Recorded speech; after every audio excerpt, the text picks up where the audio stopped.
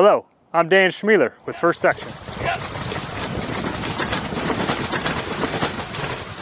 1st Section is an authentic-minded mounted artillery unit which focuses on the equine aspects of the war, both North and South. Working hand in hand with the Liberty Rifles, 1st Section strives to accurately portray Civil War artillery and the Teamsters as they appeared during the war. This series of videos will cover topics like the harnessing of a team, loading and firing properly, and maneuvering on the field, all according to the Light Artillery Tactics Manual. Today we're going to cover harnessing a team according to the manual, Field Artillery Tactics by Hunt, Berry, and French. Moving the thousands of pieces of rolling stock on both sides of the war fell on the backs of millions of horses. In Field Artillery Tactics, in the second article, Organization and Equipment of Field Batteries, it states that during peacetime, as the movements are executed with empty ammunition chests, the number of horses, and specifically in the 6-pound batteries, may be limited to 4 for each carriage. During times of war, it states, as the ammunition and stores must be transported, the carriage requires 6 horses each. While this is specifically stated and preferred that the batteries use 6 horses per carriage, it is at times documented that both the Union and Confederate batteries used 4 horses per carriage. Let's take a look at a set of harness and the individual pieces that make it up. According to Article 7, the driver, a pair of horses properly harnessed should be paraded, the different parts of the harness indicated, and their uses explained to the men individually. Driver's saddle, collar, hames, traces, crupper, breeching, valise saddle, valise, whip, leg guard. Now that we know the individual pieces of the harness, let's take a look at how all of this is stored.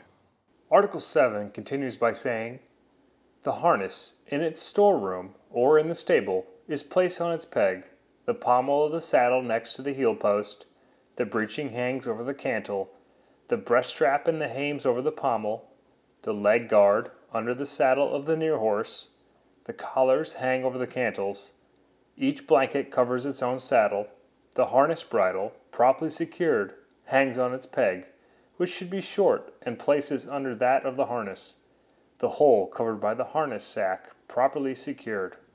Well, this is how the manual prescribed for the harness to be stored while in garrison. While in the field, it was commonly stored over the limber pole. In winter quarters, it was prescribed that racks be constructed for the storage of the harness. Now I'm going to demonstrate harnessing a horse according to the manual. 2 harness, 286. The instructor causes the harness sacks to be taken off, places each man at the heel post between his horses and commands, harness.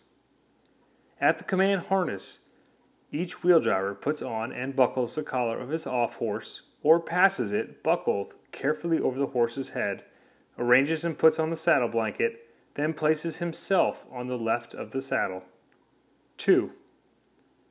He seizes the pommel with the left and the cantle with the right hand, slips it off the peg, approaches the near side of the horse, and adjusts the saddle in its proper position, taking care that the blanket does not get deranged nor creased. 3. He passes to the front of the horse, pulls the breast strap carefully over his head, adjusts the hames to the collar, connects the lower part of the branches, and tightens the hame strap.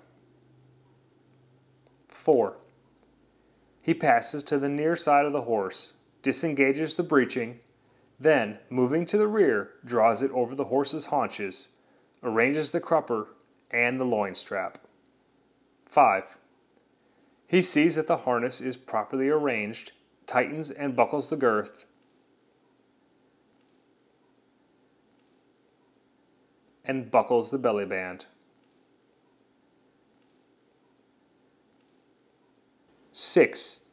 At this command, the driver puts his leg guard on over the right leg, plate outwards, bridles the horse, looses the check rein of the off horse, and faces towards them, seizes the reins of the near one with his right, and the off horse with his left hand near the bit, backs them down into the gangway, facing them toward the door, and takes the position prescribed for lead to the exercise ground.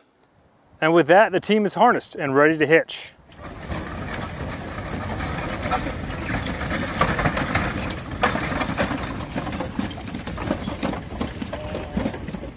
Now let's take a look at how the team is unharnessed at the end of instruction or going into bivouac.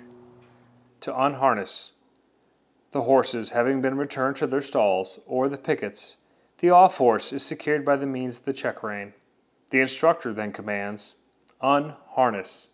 2.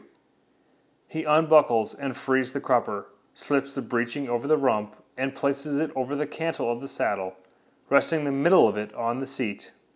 3.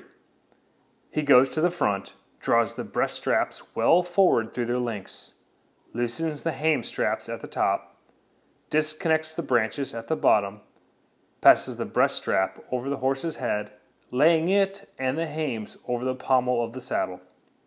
4.